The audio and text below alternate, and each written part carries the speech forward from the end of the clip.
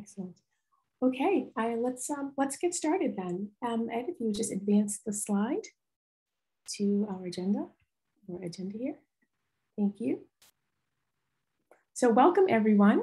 I am Rosa Maurice Clark, Communications and Events Manager here at Crossref, and I'm going to take just a minute to take you through the agenda for today. The times here, what we have shown here would be in Western Indonesian time zone, as well as UTC, Universal Coordinated Time. So hopefully wherever you are, that's information to get yourself sorted out for where we are in the agenda. My colleagues will introduce themselves at the start of their sessions, and they will be talking about vision and strategy, what we've done in our path to POSI, some highlights, and what we're planning for next year. And then we'll get into the actual annual meeting and the election before we wrap up this year's event. We will have time for questions and answers after the talks and before the election. So please add your questions to the Q&A box. And we've allowed about 15 minutes to answer your questions and discuss them. And I should mention, not only should you be able to see the questions, but if anyone has asked something that you're interested in, you can upvote it and comment there. And that will help us to see that more than one person is interested in that question. We will be recording and we will share that file with everyone in a few days' time, along with the transcript and the Q&A. And that should do it. Okay, let's get started. So Ed, may I pass over to you to kick off with a recap of Crossref's vision and how we're going to make it happen. Thanks very much, Rosa, and welcome everybody. I'm very happy to have you all attending today and be able to address you at our second online annual meeting. But before we get into the vision and strategy, I just wanted to let members know that the voting is open for the Crossref board election until 9:30 UTC, so just about 20 minutes from now. So most of the members participating in the election will have already voted they've provided a proxy and cast their votes in advance. But if you're the voting member from your organization, you should have received an email at the end of September from eval at the voting platform. So you can use that link to vote now for the next 20 minutes. If you've previously voted but would like to supersede your proxy vote and cast a new vote now, you can email Lucy. Her email is here, and you can email her now about that, but there'll be more than from Lucy on governance and the election in the last part of our meeting. We've got a great set of candidates up for election, so we'll be hearing more about that later on in the meeting. So now on to the vision and strategy for Crossref and some updates on how the organization is doing. The last couple of years have been unusual. The advent of the COVID-19 pandemic in early 2020 has changed things, and these have been challenging times in many ways. But it's important to remember that scientific and scholarly research have been essential in responding to the pandemic, and the whole community has really stepped up. So more research is being done, more and different types of content are being published more quickly than ever before, and it's due to the hard work of everyone involved in the research and scholarly communications ecosystem. There are definitely problems that need addressing. So research integrity, disinformation, and the difficulty in assessing the trustworthiness of content.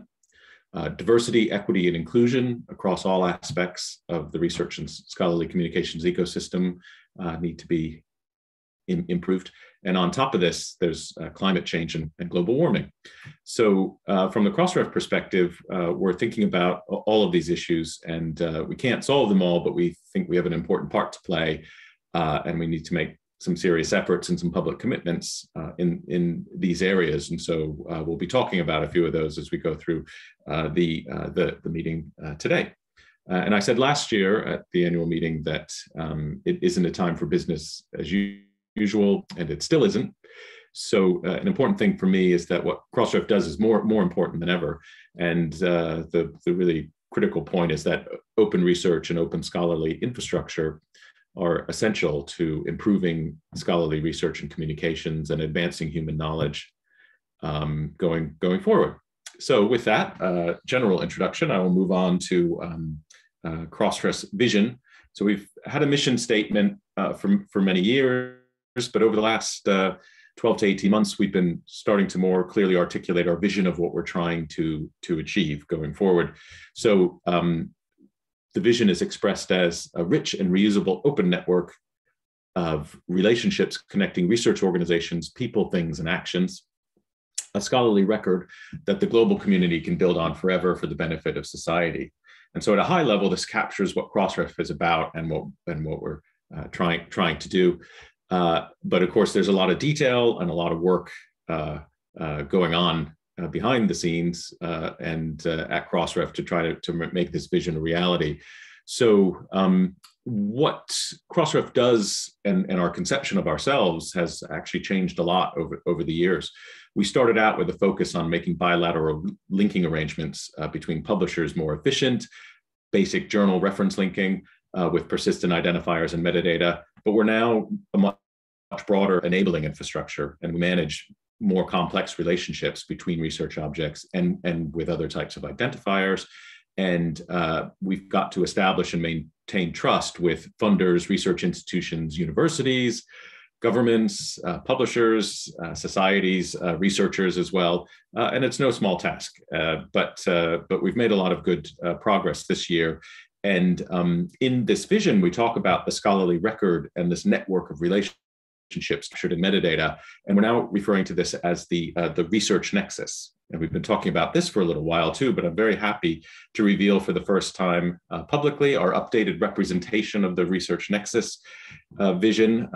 Credit to Ginny and many others for developing this. This is important because it's moving away from this narrow idea of just giving persistent identifiers to content. The research objects and entities, there are many different types, but what's important, they're still important, but how they relate to each other and the context and how they fit in and relate to other aspects of the whole research ecosystem, the grant funding, publishing, communication, post-publication, all these aspects need to be linked together. So we're looking at, who are the funders? What are the grants? Who are the grantees? What are the publications? What do they cite? What are they cited by? Are there corrections and retractions? Is it being tweeted about? Who are the authors? What institutions they're at?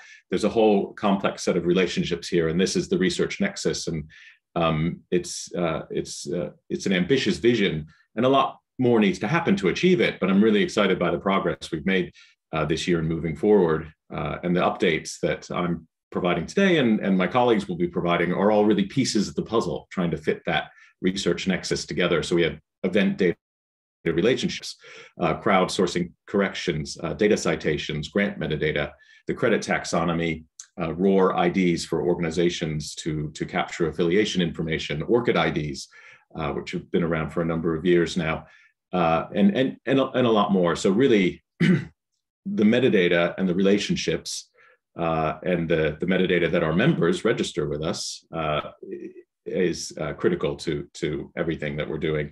And the more and better metadata that we get, the more value there is in the system for everyone, members, but also the whole scholarly research ecosystem. And so earlier this year, Crossref updated its strategic goals. You can see more detail on the website. We have 6 key areas that we're focusing on and helping to organize our work. And we'll be hearing more details also about these aspects from Jeffrey, Ginny, Brian, and Lucy.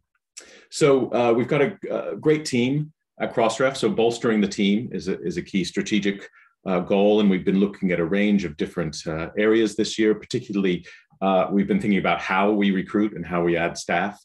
We've looked at diversity, equity, and inclusion and reviewed and updated our recruitment policies and procedures. Staff handbooks, we've undertaken additional staff training, and we're participating in the Coalition for Diversity and Scholarly Communications steering committee.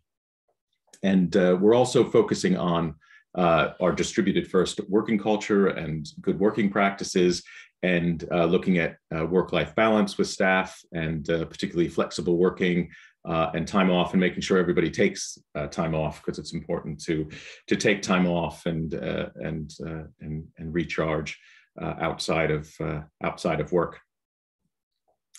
The principles of open scholarly infrastructure are very important. We want to be publicly accountable to these principles. Jeffrey's going to be talking about this in more detail.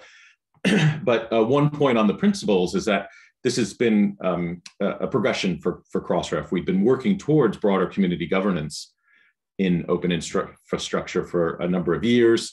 And here are some smaller steps, really starting in 2017 over the last number of years, where we've rebalanced the board size to make sure that there's representation from a range of different organizations. And we're also looking at other types of members. So in particular, funders, most recently with the nominating committee this year, making sure there was at least one funder on the board for standing for election in the board.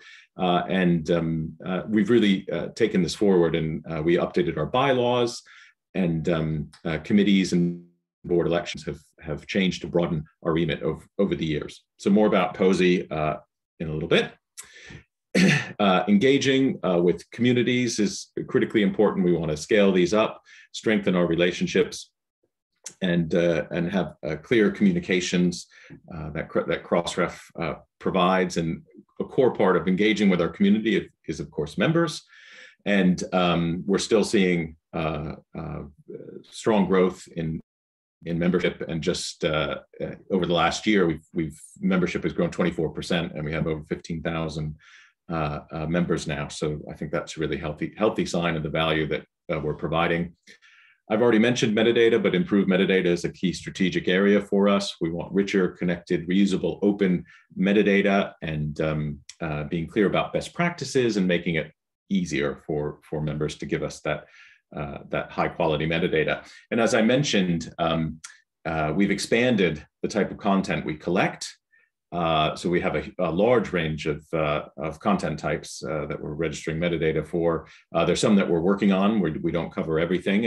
And of course, they're working with DataCite and some other registration agencies. They cover other content types.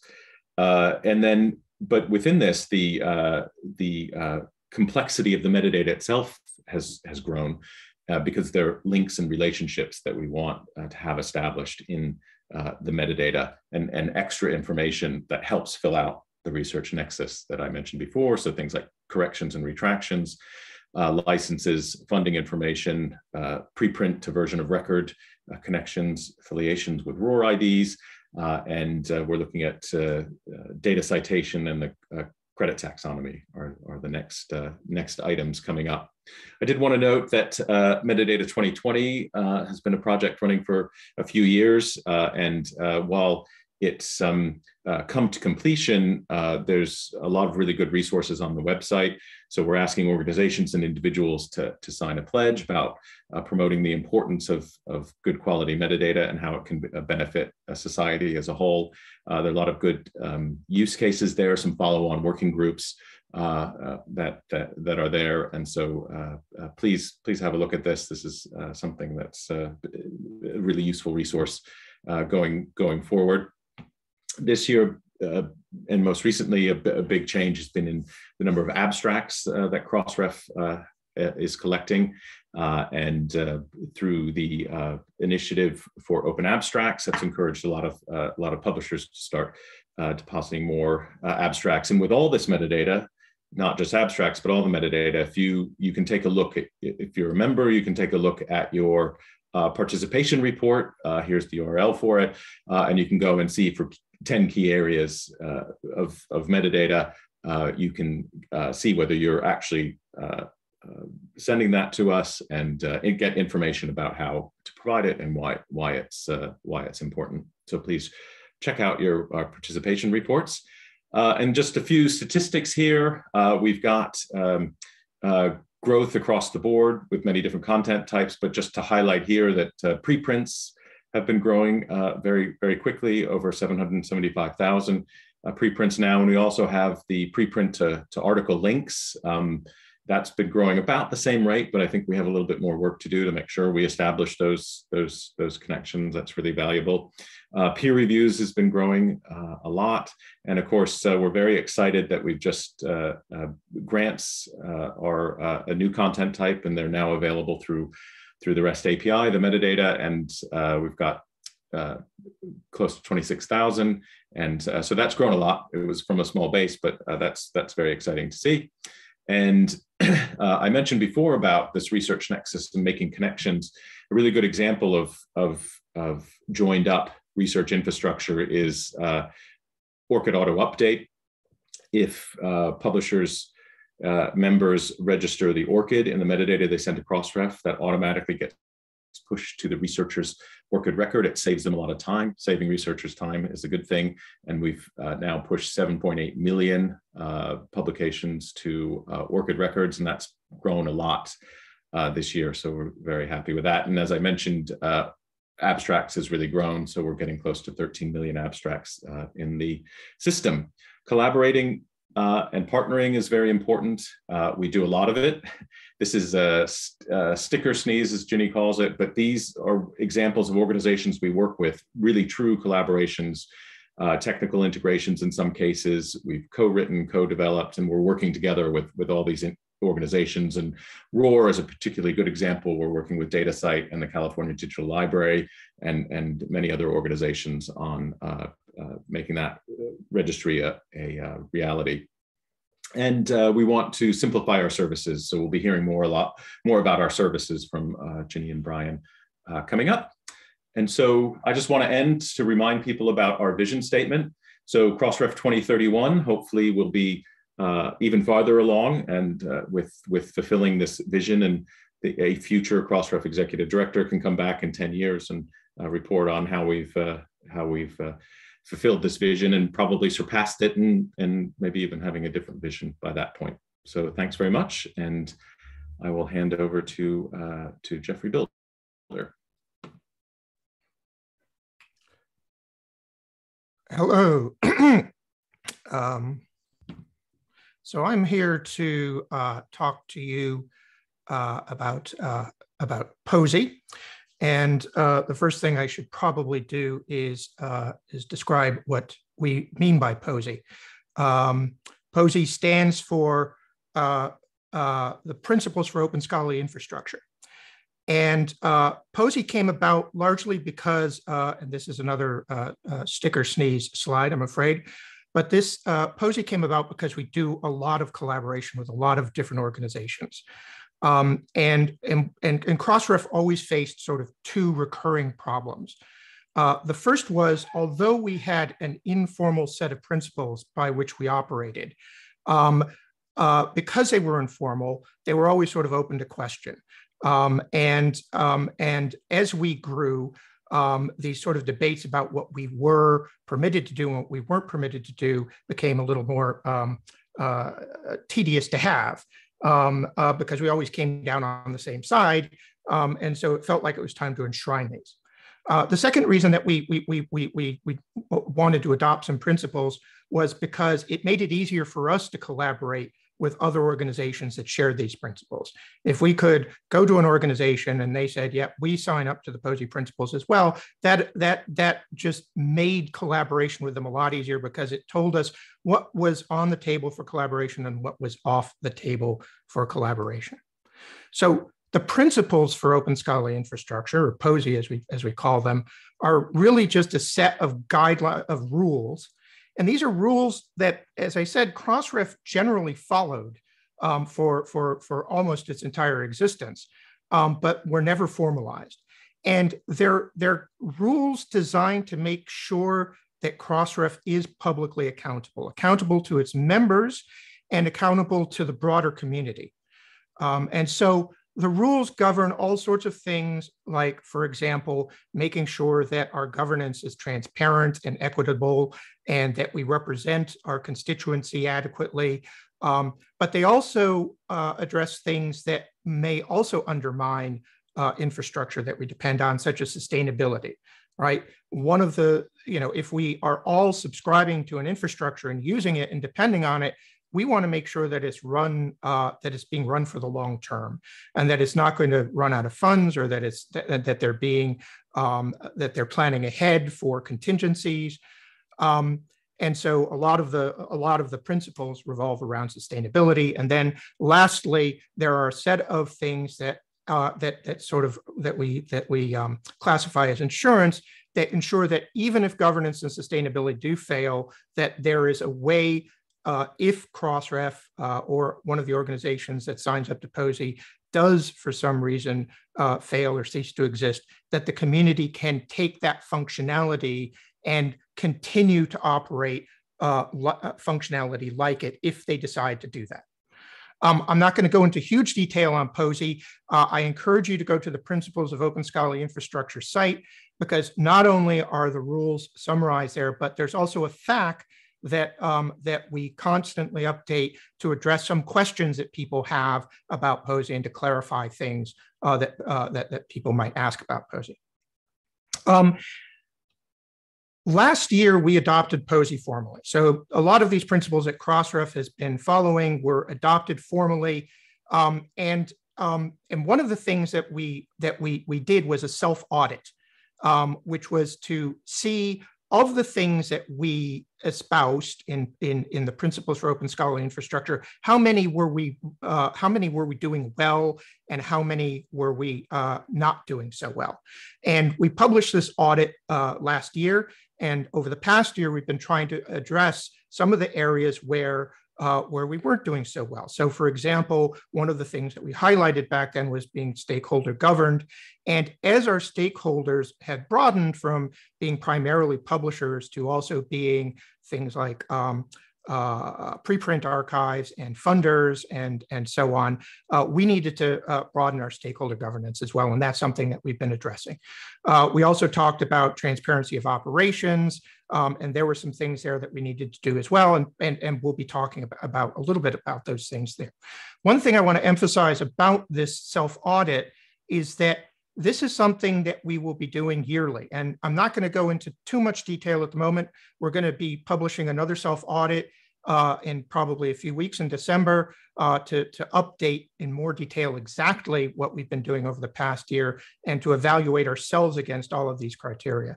But this is one of the fundamental points about POSI, is that it's something that we constantly have to live up to and we constantly have to measure ourselves against. Now, I mentioned that POSI was adopted largely to make it easier for us to collaborate with others. And I'm glad to say that since we signed up for POSI last year, a number of other organizations that we do work with closely have also signed up to POSI. And if you go to the POSI website again, and you go to the POSI page, you'll see a list of organizations that have publicly done the same thing that Crossref has done, which is a self-audit against the POSI principles. And they've committed to doing these self-audits and to living up to these principles. And we're really hoping to see some other organizations that we work with on an ongoing basis to sign up for these principles as well. We know of at least 2 or 3 that we're talking to, and there may be a very big announcement soon. So I encourage you to all look at the Principles for Open Scholarly Infrastructure page to see who are the latest signatories to this. Over the past year, and again, I'm going to summarize because we're going to do in more detail later. Over the past year, we've really been focusing on revising and making our membership fees more equitable, and also on adapting and changing our representation so that it represents our stakeholders more uniformly. And so, for example, one of the things that we've really pursued is the idea of getting a funder on the board. And so the nominating committee has made sure that a funder was in the elections this year, and we'll see how they do. But this is one thing, is to sort of broaden representation. And then the other thing that we've been focusing a lot on is transparent operations. And so if you go to our website and you look at the sustainability and financials page, you'll see that we're very, very detailed about our operations, about our finances. You can look up 990 forms. You can do everything from this page. And we want to do even more of this. We want to make it as easy as possible to see exactly what we're spending money on and what our members are spending, are doing, and how, and for them to be able to see exactly what we're spending our money on. So again, I encourage you to go and look at this page as well. And now I will, with that, POSI, I encourage you to look out for an update later, but I will now hand off to Ginny. Thanks very much, Jeffrey. I'm just going to share my screen here.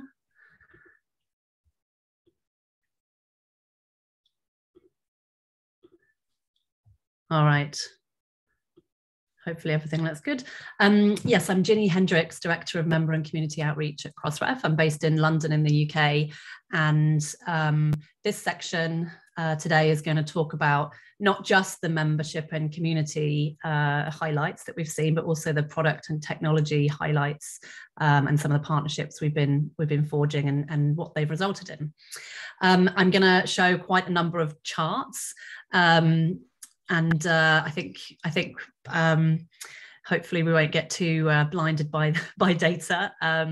But I'd like to show this one first. This is one we obviously show every year. And you can see there's been no slowdown in new members joining Crossref each year. And it's likely that we will have close to 3,000 new members by the end of this year who've just joined in 2021. And we don't really seek to proactively grow this number, although we do a lot to remove barriers so that everyone's able to join. We don't do membership recruitment activities. And members need to be the highest legal entity of an organization. And we always try to consolidate members. For example, if we get applicants from 2 journals, or 2 departments at the same university, we always suggest that they merge together because they can share efficiencies and pay one membership fee, of course. So there's been no slowdown. I think Ed and Jeffrey have both talked about scale and growth, and here it is in the numbers. So where are these new members coming from? Well, this is our total membership.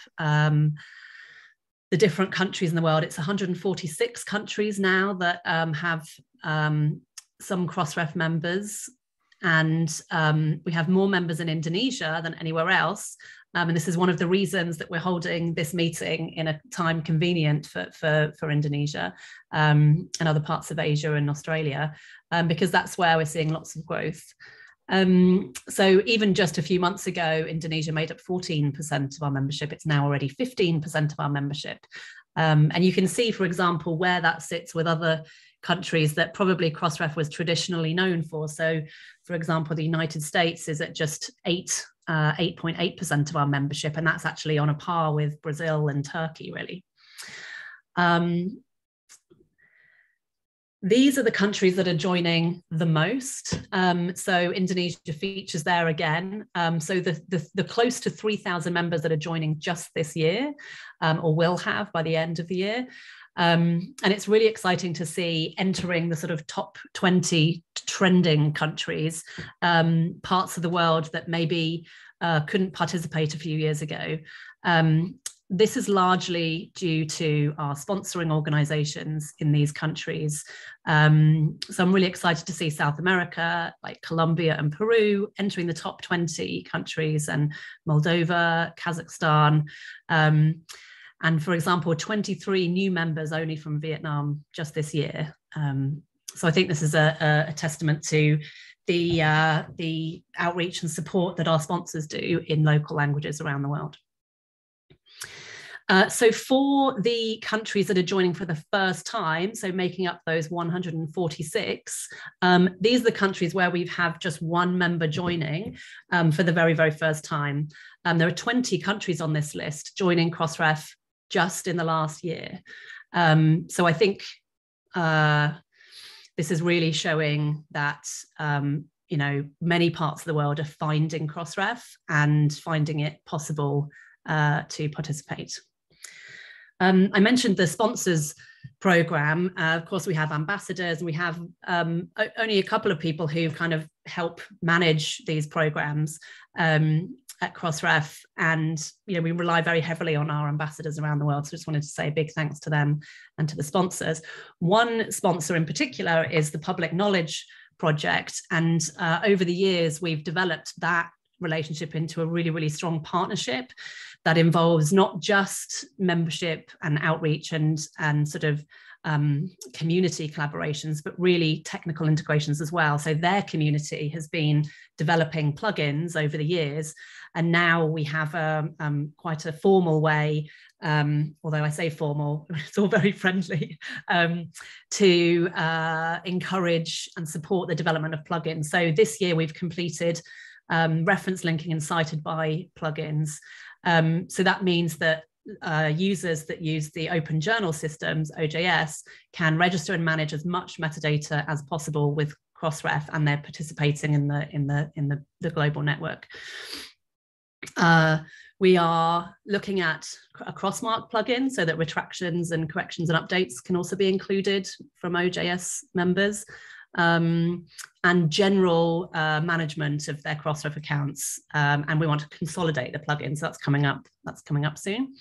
I also want to mention, as we're talking about partnerships, a sort of a more recent one, DOAJ. That's quite a highlight of this year, was just starting a partnership with them, and we have actually a list of so many projects we want to get working on together. Some data analysis about gaps, and we're looking at Diamond OA journals with them to see which ones aren't in Crossref but could be. So while we're talking about growth, I wanted to mention that, of course, Crossref is only one of many agencies of the DOI Foundation. So actually including two totally outside of the scholarly space. The entertainment industry and the construction industry also used digital objects identifiers. But Crossref is still the largest, but our share of the world's DOIs is actually going down. And that's as the other agencies like DataCite, KISTI, JALC, ISTIC and Medra and others, their services grow and become more established. So that's a good thing, and we actively support and work closely with them all. We have regular DOI Foundation group meetings, and we do lots of other things in between, technical and community collaborations, joint webinars, and lots of things like that. So now if we look at the distribution of the resolutions of those identifiers, so broken out by registration agency, it's interesting that Crossref DOIs account for 94% of all DOI resolutions. So this could be age. We've been around a bit longer than the others. So I want to dig into that a little bit more. Maybe we'll do a blog post about it at some point.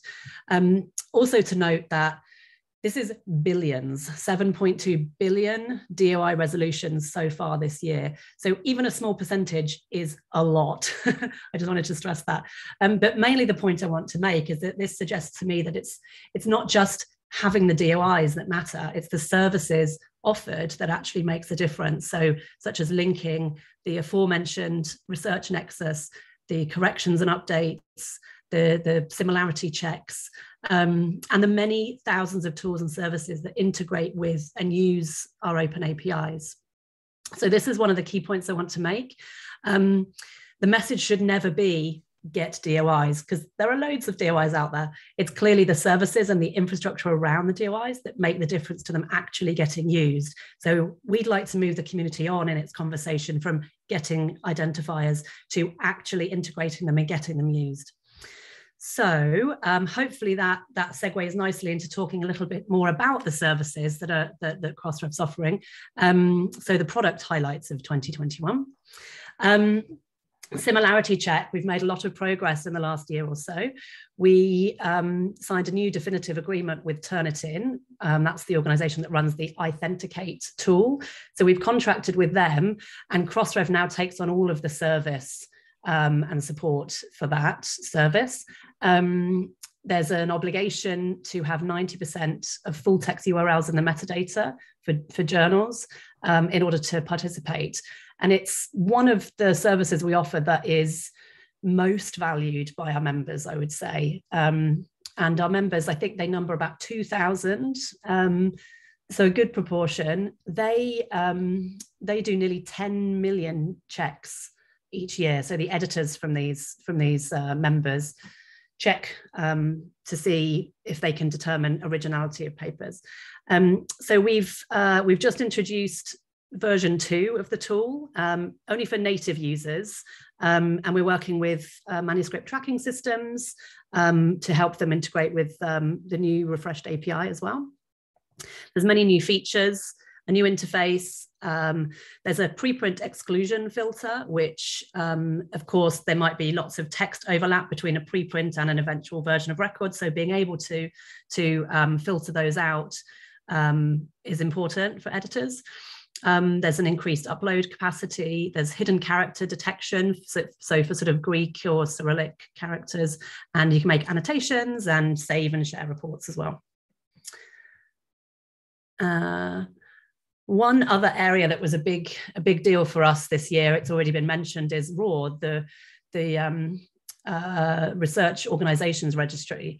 So we introduced support for RAW identifiers in our input schema a few months ago. RAW solves the author affiliation problem. And as Ed said already, it's a collaboration between the California Digital Library, DataCite, and Crossref. And it really is our best example of a truly collaborative initiative. It's lightweight in terms of overhead, but it still takes a lot of discussion and oversight. But luckily, it's an amazing group of people to work with, which is important as well. Next, I want to talk about ORCID, another key partner. And probably one of the first things I ever worked on was the ORCID auto update announcement 5 or 6 years ago. And recently we've had some dedicated work from both sides, from the ORCID team and from the Crossref team. We've been making improvements to this. So ORCID updated its own user interface, and we made some changes to the emails that we send to authors explaining who we are and why they should grant us access to update their records. And since then, we've seen a significant increase in the number of authors granting us permission as a result of these. You can see the numbers there. In the last quarter, 83%, and previously it was trending around the 50% mark.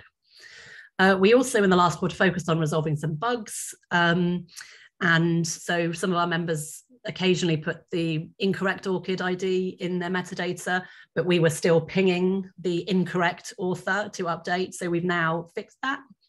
And we've started the work to upgrade to the latest version of the ORCID API, which means we can send more types of records, including grants and peer reviews. And we want to send additional metadata when we push to ORCID as well. So that's coming up next. This is just the one slide on all of our infrastructure work, but it's a biggie. Reducing technical debt, reducing toil for our staff and our members, and working to stabilize and upgrade our sometimes 20-year-old systems. So security has also been a major focus, and we have a new authentication system for all of our tools. We're doing a lot more in the open as well. We have a GitLab set of repositories where we're tracking bugs and showing our work. We're also in the process of moving everything to a cloud-based infrastructure, and anyone who's ever done that will know it's not a quick thing or something you do in one go, but it is going really well. Having an infrastructure services team, Joel and Tim, has been essential to that. So some services have transitioned, and the big one coming up will be our whole content system. But Brian's going to talk about more about that in the 2022 plan. I'm going to finish my section with going from, I guess, at the beginning, talking about geographic trends in membership to now highlighting a new type of member, research funders. So for the last 18 months, research funders have been joining and registering grant records. That includes awards, use of facilities, and other support. So this is in order to help make connections between the input and support of research and the output and outcomes of research. It's really important. And I'd like to share how it's been going. Welcome were first 18 months ago, and they're supported by Europe PMC. And since then, several more funders have joined. So we have 13 in total that have we have more that have joined, but we have 13 in total that have started the process and actually registered some records. So Huge thanks to Europe PMC. I definitely want to call out Carly at OSTI, part of the Department of Energy in the US. And also a big thanks to Jamie and his team at Altum, whose platform Proposal Central represents half of the members on this list. So, but the big news actually is, how did I get this list? Where could you find such a list whenever you wanted to? And look, there's a little link at the bottom. Could it be an API query? It could, yes. We have an API query to get all sorts of metadata about grants and about the funders supporting this in our REST API. It was just announced yesterday, and actually it is probably the most exciting highlight of my year, but maybe I need to get out more. But this question, who is registering, which funders, is just one of the questions described in yesterday's blog. So please take a look at that. Come and get your grant metadata. And it'll be really exciting to see the possibilities. Now that we have nearly 30,000 funders in the funder registry, it's quite exciting as this program starts to grow and really take off. And that is my highlights of the year. I think everyone's really interested now to hear from Brian as well, to see where we go next. And I'm looking forward to questions later in the Q&A. Thank you.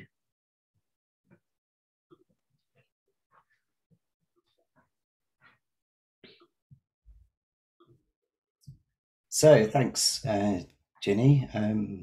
I can't turn my camera on, Rosa, so if you want to see my lovely face, maybe you can turn it on for me, otherwise I will get started. So yeah, Ginny's just kind of covered off a huge amount of work that we've done in 2021. I'm actually surprised that we got through so much of it, but we've got a lot more to do. So first of all, a reminder that there is a public roadmap at Crossref. We published this there we go. Published this in June. This was our first attempt at a public roadmap. So you can find it at bit.ly/crossref-roadmap. And that details all the things that we're working on, as well as a lot of ideas that we're starting to think about. And it changes frequently. Please take a look at it and provide your feedback.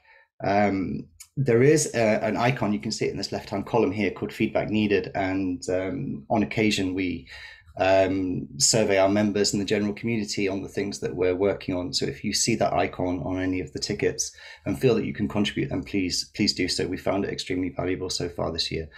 I just wanted to highlight, we don't have enough time to go through the entire roadmap, but I wanted to highlight a couple of the key themes that are going to keep us busy next year. Most of them have already been touched on by the other speakers. The first, and clearly one of the most important themes, is continuing the work around our own infrastructure. We made great strides this year in supporting our new authentication mechanism, as well as migrating our 3 REST API pools over to the new infrastructure. We did have a recent outage in our data center, which reminds us of the urgency to really complete this work.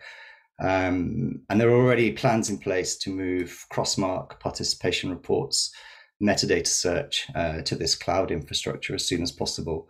We have a 4th pool for our API now. It's an internal pool, and that's where we'll be hosting a lot of our services like participation reports and Crossmark, so that they don't get impacted by external querying traffic on the REST API. So we'll be moving reference matching, Crossmark, and all those kinds of services over in Q1 next year. And then, of course, the big one, the big migration is the main content system. And here we know that we have massive peaks and troughs throughout the year for things like content registration. We know that January is a particularly busy time with journal transfers. So moving that to the cloud so that we can get the benefits of auto scaling is really important to us. We're also planning for quite a big improvement to the event data infrastructure, because we've event data has grown and matured over the last couple of years. I'm really pleased that this year we managed to put a lot of effort in to stabilize it. It's had 99.2% uptime, I think, which is fantastic compared to where it was the year before. But we've really struggled in event data to scale to the volume of the events and to add new sources to it. Moving beyond those external events, like connecting a DOI to a tweet or to a mention on Wikipedia, we've been wanting to add inter-work events. So all of the relationships that's in the Crossref metadata, this DOI cites this DOI, was funded by this funder, to event data as relations. So moving event data from external events to also including inter-work relationships.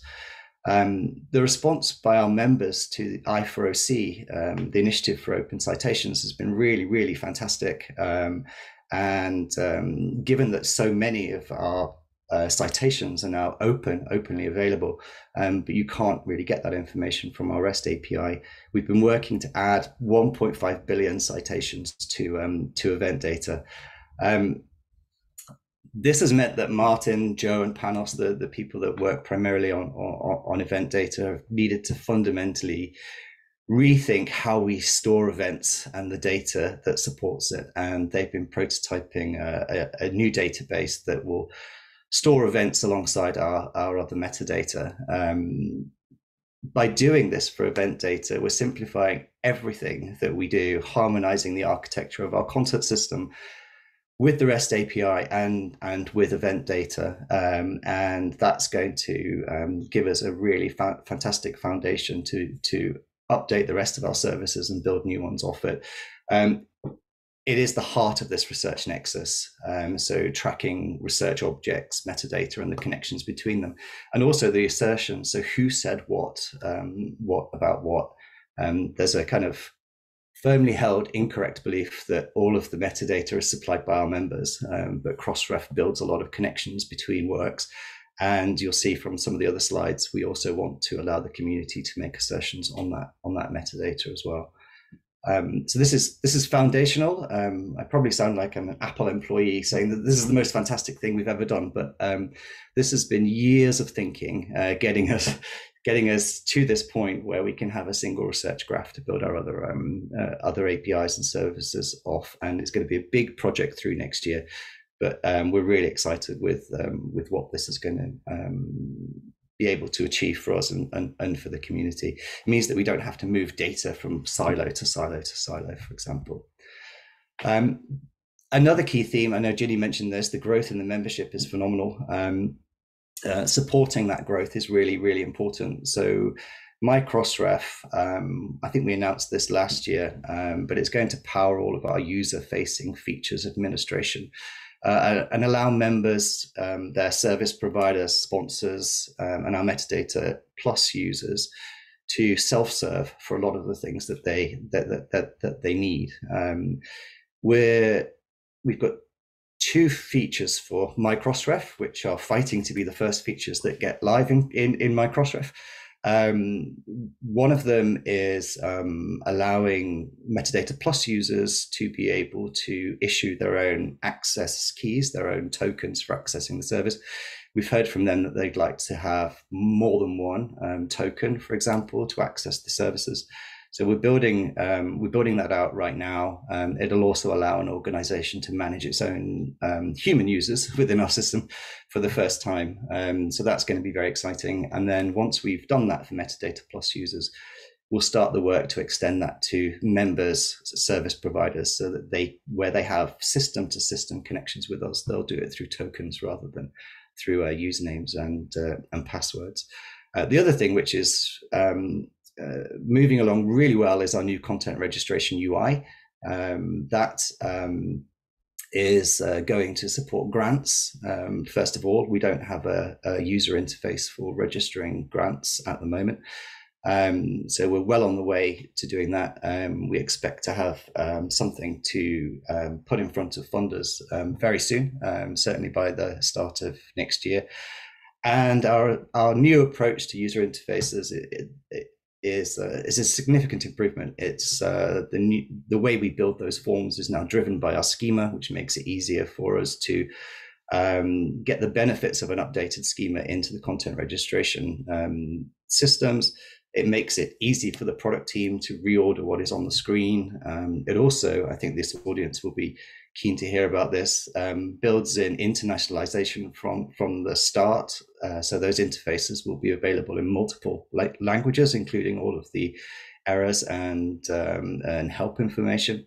And it also comes with built-in accessibility standards. We'll also make it possible for members or service providers to be able to take that code and build their own versions of those forms to fit their own needs. We've been working heavily with some open source projects on this, and the developers of those libraries have been really receptive to our approach to work together. That significantly accelerated the amount of work that we can get done, but it's also significantly improved our own internal knowledge of how those libraries work. So we are very excited about this. Grants will go first, and then we'll move that out to other really important content registration types in the future, like journals and books. Ginny's mentioned the sticker sneeze, I guess, or Ed mentioned the sticker sneeze of all of the organizations that we work closely with. Those collaborations are extremely important to us.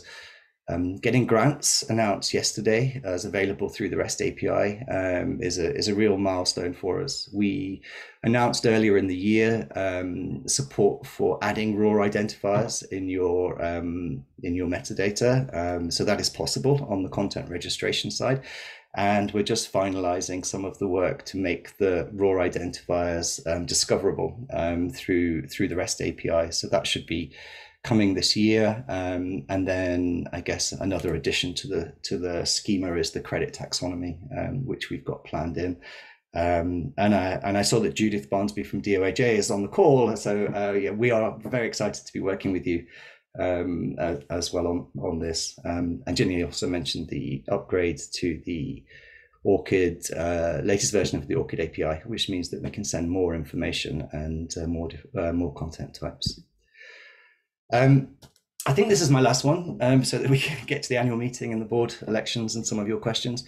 I think Jeffrey referred to this as well, but open, rich, complete metadata is extremely important, and metadata and the completeness of it is a signal of trust. And this, we work on a lot of things which help to demonstrate this. So the participation reports will show you what types of metadata the members are contributing. Crossmark allows you to understand whether or not something has been updated, whether it's been edited or retracted.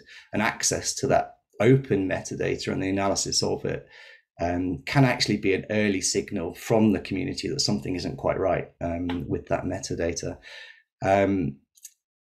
We do see some deceptive behavior, such as the reports of fake editorial boards, mirror journals. We see disputes over title ownership, and handling this can be quite time consuming for us. So we're reassessing our role in this area, so the legitimacy of the member or the content, and we are speaking to some consultants, and we will have an RFP very soon.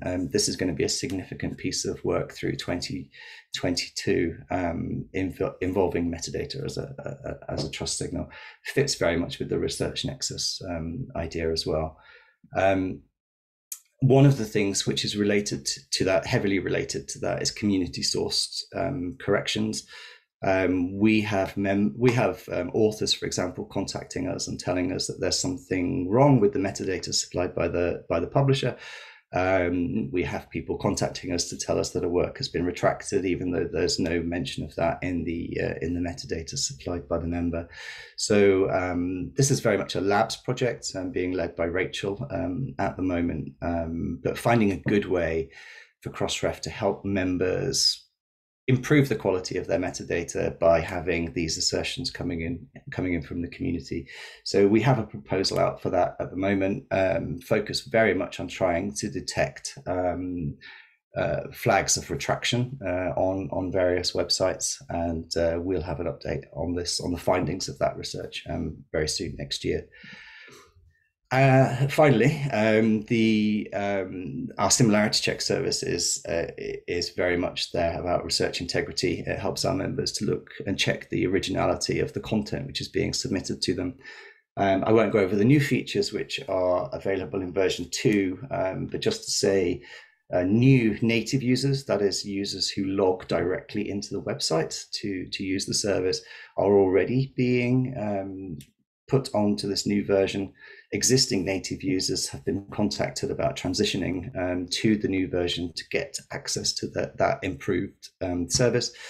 And we're working with manuscript tracking systems so that they can integrate with the new API to provide that service to all of our members. I think eJournal Press has already been certified and is active on the new version, and Editorial Manager has work underway, and we're working with 8 or 9 other MTSs to get them integrated as fast as we possibly can.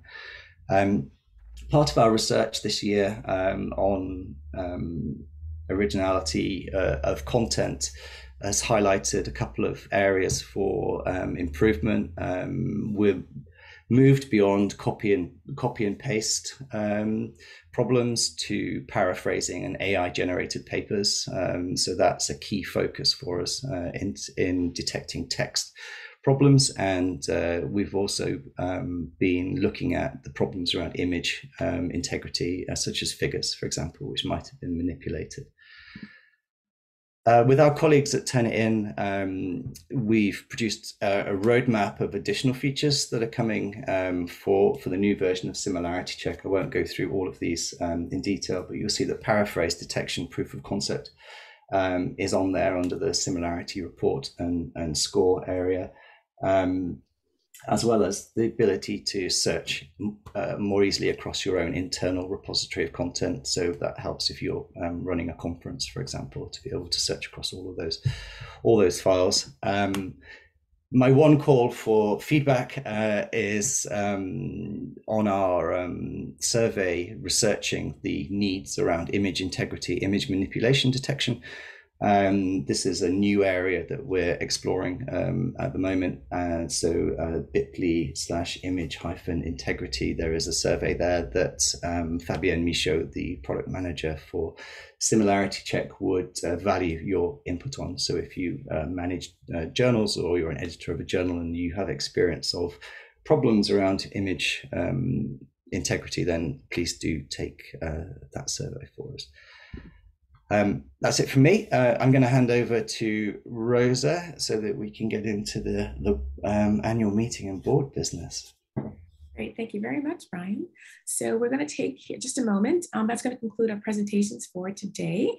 And we're going to take a moment and just have a look at the Q&A. And Ginny, I think you're going to help me sort through these, and then we will start the annual meeting and board election. Yeah, look. Thanks. Sure. So I think we've covered quite a lot, even though we tried really, really hard to think of highlights as just the really big things.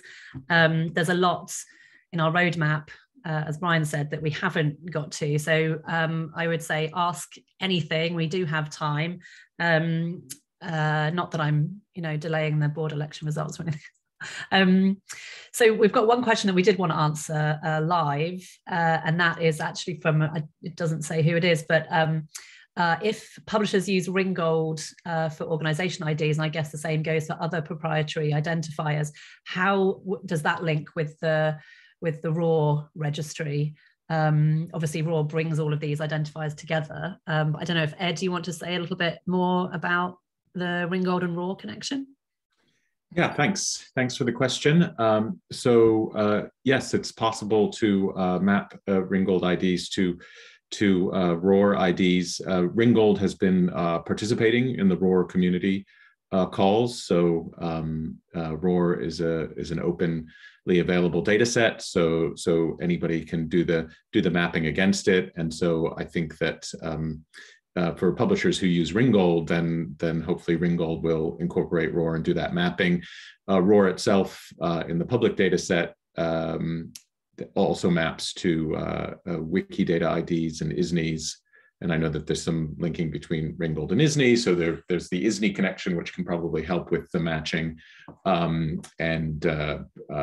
some other identifiers in ROR. And then ROR has been developing some documentation. I just put a link in the chat to some of the ROR documentation about mapping other organization ID types. And we had a webinar. You can find the recording of that. We did a webinar for Crossref member publishers about ROR and integrating with ROR. So it's a process of working with your suppliers and working with Ringgold. And as I said, Ringgold's been actively involved with the ROR community group. Thanks. Right.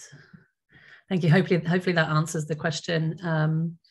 And there are some things that we had to take out as we were trying to sort of fit everything in just a few hours ago.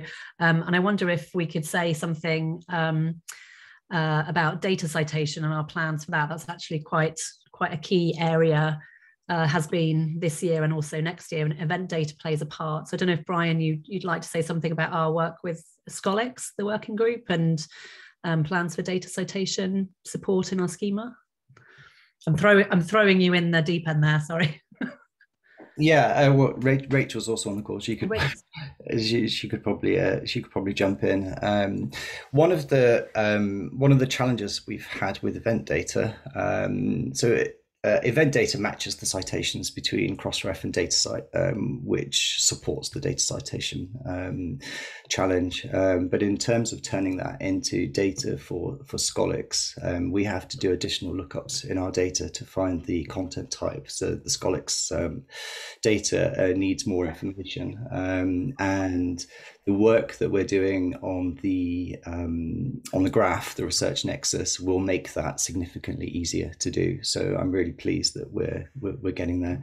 There's also work we're doing in the schema to allow members to add a type to the references that they're putting in their references list, so they'll be able to say whether or not that is a reference to data, as opposed to just having standard references there.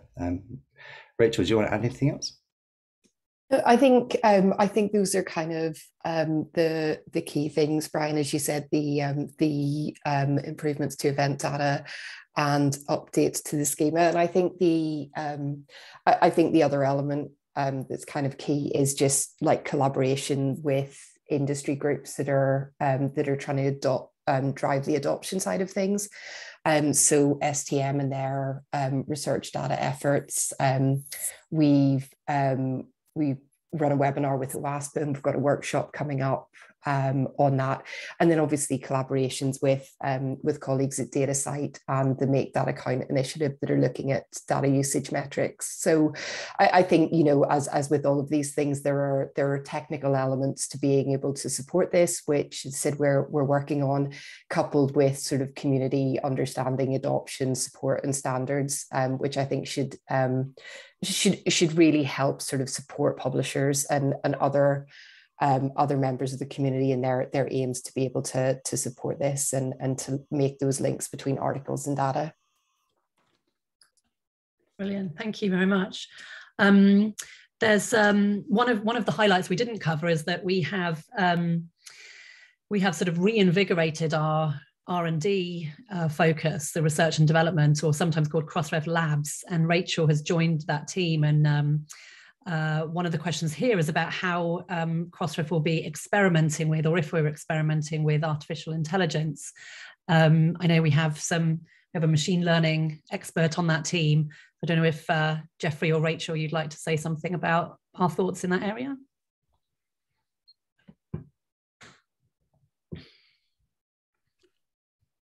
Yeah, I can say a little bit.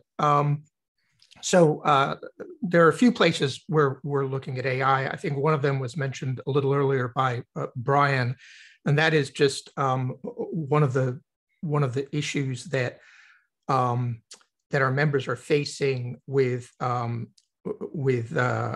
with papers is just the use of AI for generating text and papers. And so one thing that we're very concerned with, and we're working with our partners on, is the ability to detect AI generated text. This is going to be an increasingly problematic area for our members. And then there are some sort of smaller experiments that we're doing with AI. A lot of them having to do with how we can better fill out our classification information in our metadata. Our classification information for at the moment is sort of at the journal level, and it's incomplete. We only have classification information for a subset of our journals. And we're looking at some experiments to see whether or not we can actually fill out classification information there. And then after that, we're going to look at see if we can actually do that maybe at the DOI level. So there are a few smallish projects that we have in that area. I think one of the things that we're trying to do is people who do very large projects with AI can get into trouble pretty quickly. And so we're trying to stay focused on some very small tractable projects there.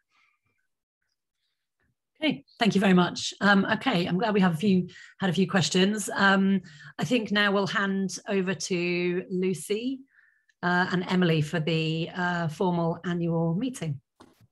Great, thanks. I will share my screen. And Rosa, if you can let my video share as well, that'd be great. Absolutely. Thank you. Hi, everyone. I'm Lucy Ofeisch. I'm the Director of Finance and Operations for Crossref and also the Secretary for the board. I'm joined by Emily Cook, who is our external counsel from Pierce Atwood. And we are going to do some membership business. So we're going to give some overview on some of our governance practices, our financials, and share out the results from the election that we closed just about 45 minutes ago. So as a quick overview for folks as to why we do this annual meeting, we are a 501c6 trade association, which means we are governed by our members. And so that's what brings us here today. Our board is composed of Crossref member organizations, and the board seats are held by the organizations. And so as we elect representatives to our board, it is the member organization that sits on the board, and the individual who is named holds the seat.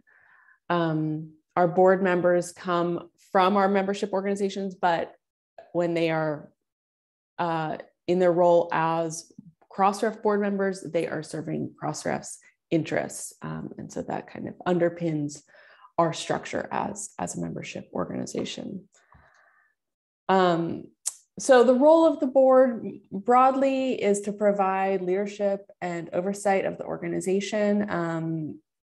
At kind of the basic level, they set the strategic direction, working with the leadership staff, provide financial oversight, and approve policies and services.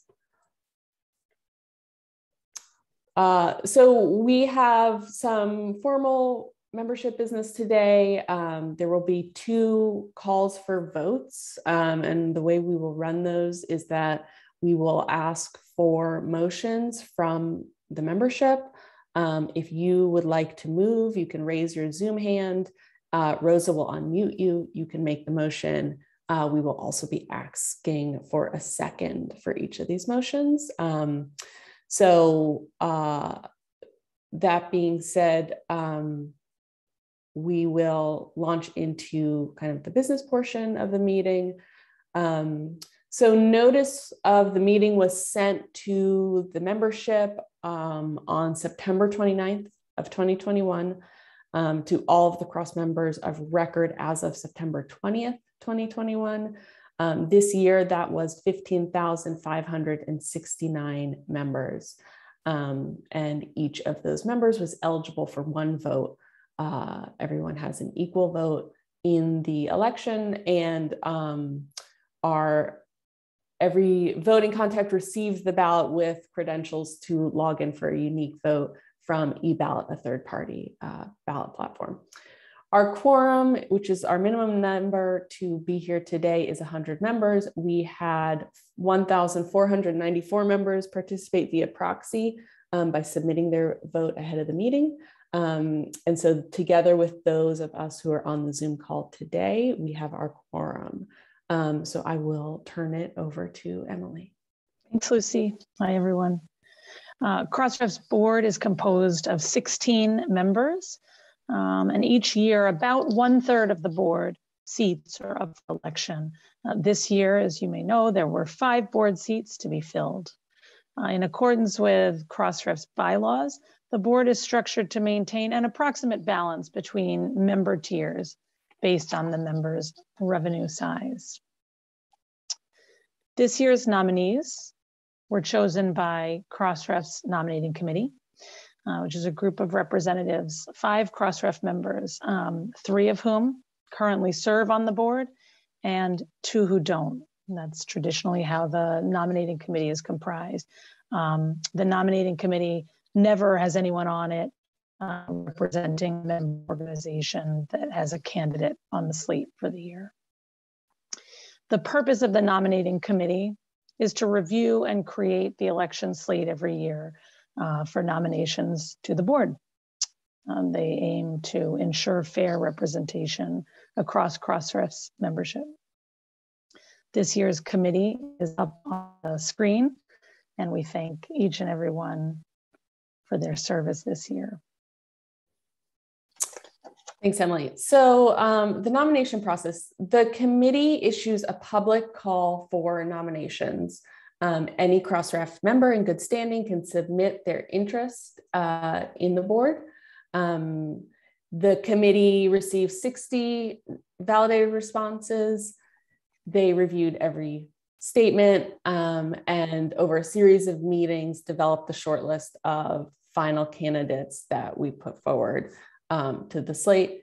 Sitting board members whose terms are up also go through the same process. They submit their expression of interest along with folks that are submitting for the first time.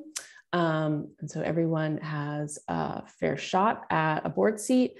And the committee did have a remit from the board this past year. I think Ginny mentioned this earlier, to focus on recruiting research funders who are Crossref members to submit their interest to the board. Additionally, the committee looks for diversity in experience, geography, any number of perspectives that's going to enhance what is going to complement the current perspectives on the board.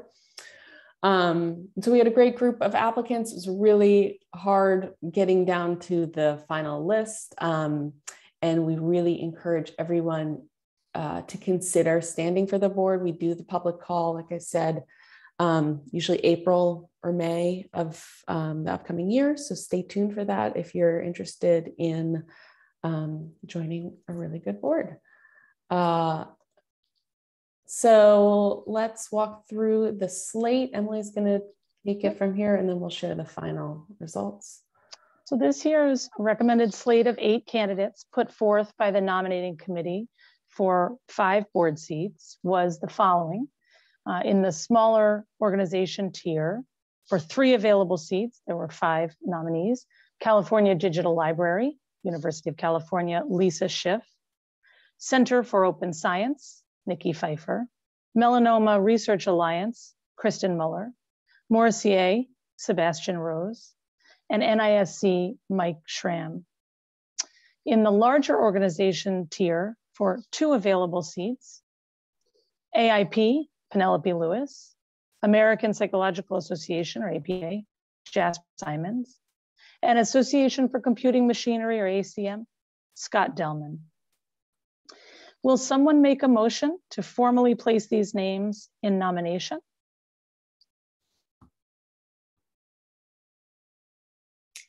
Okay, I have hands raised here, just a moment. I've got Melissa Harrison. I'll turn on her mic.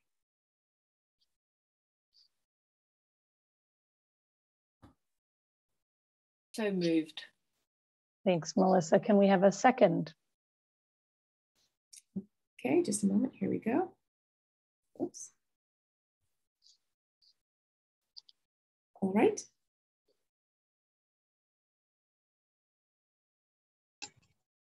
Hello. Seconded. Hi. Evelyn from Saudi Arabia. Yes, I second that motion. Thanks, Evelyn. Great. Thank you.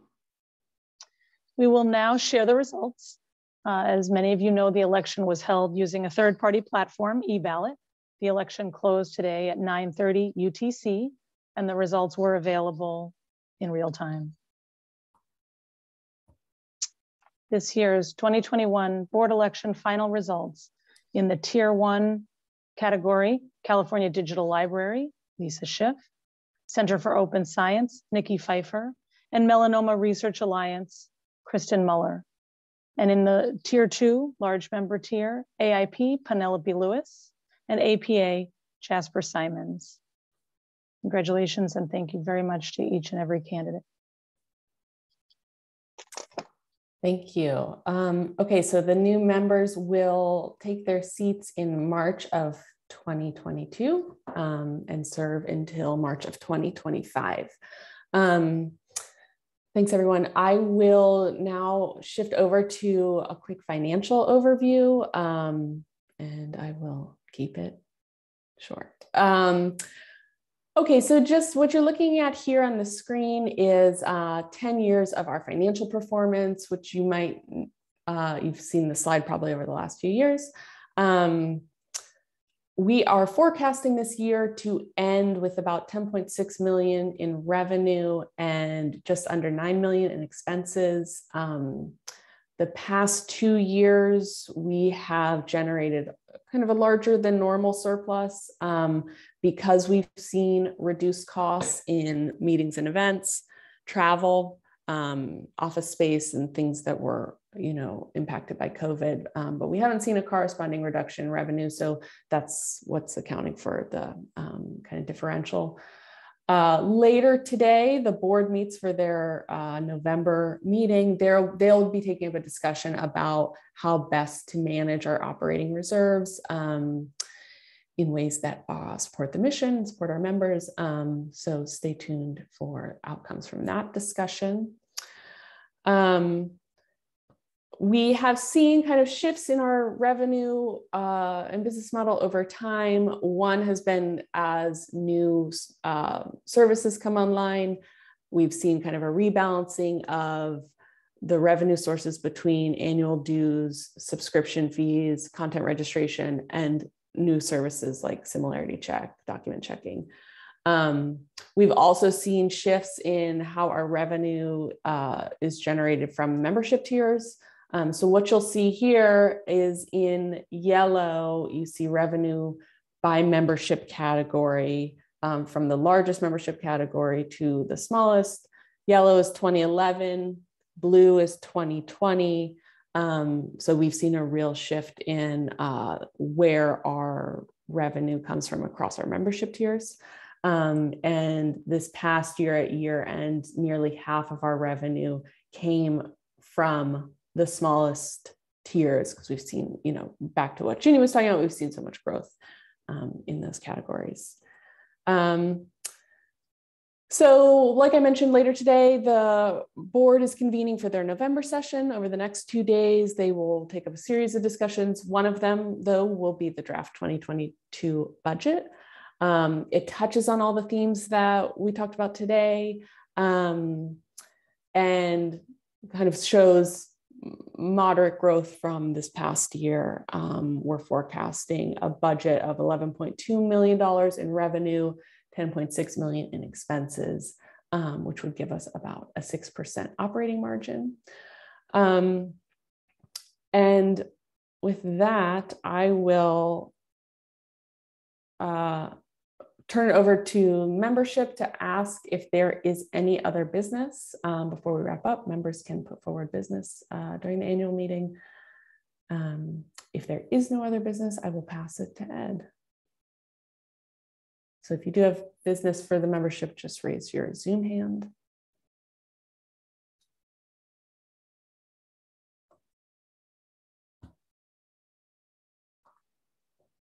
Okay, I think we can pass to Ed.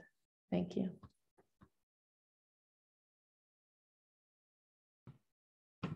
Thank you very much. Just a few quick items. Congratulations to the new board members. Just a quick couple of items to wrap up here. We've got, I just want to say a huge thank you to the Crossref staff, our people who work at Crossref. It's a really fantastic group of people and a great team. And I did just want to note that not long after last year's annual meeting, we lost a valued colleague, Kirsty Meddings. And so we had a blog tribute to her before at the end of last year, and just really wanted to celebrate Kirsty. She was a valued colleague, so please you know, have a look and remember Kirsty. And I'd just like to thank the whole staff. This is all the current Crossref staff. So thank you, everyone. And we've had some new people join over the last year or so. So I just wanted to put their pictures up here and say welcome to them all. We've got from the top left clockwise, if I hopefully get this all right. Of course I will, but Carlos, Evans, Fabienne, Mike, Panos, and Patrick. So welcome to them, to the Crossref team. And then a plug for Open Publishing Fest, which Crossref is supporting November 8th to 19th, and you can propose an event at the URL that is listed below. And just to highlight our community forum, this is a great way of keeping in touch and being able to ask questions and answer questions. Members can respond to each other, and Crossref staff are there available to answer questions as well. And do you want to wrap things up, Rosa, then on the last slide? Happy to do that. Sure. Thanks. Thank you very much. Okay, great. So other ways to keep in touch. So there's a lot of information on our blog, and we also have a bi-monthly newsletter, which gives a digest of the most significant posts. We also run events online on a variety of topics, including our services and tools. And you can find recordings of these presentations and previous events on our events page. And last, that should about do it. I think I just want to say thank you before we go to everyone who helped gather information that went into the presentations shared today. And of course, thank you to everyone who took time out of their day to join us for our annual meeting and board election. Thank you. We will get the recording and transcripts and the Q&A out within a few days. And stay safe, be well. May I ask for a motion to adjourn this meeting? Thank you. Oops. Yeah, so moved. Thank you very much, Elizabeth. And a second, please.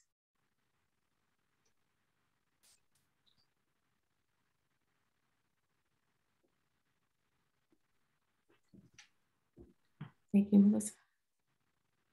Seconded. Thank you very much. That'll do it. That will conclude our meeting.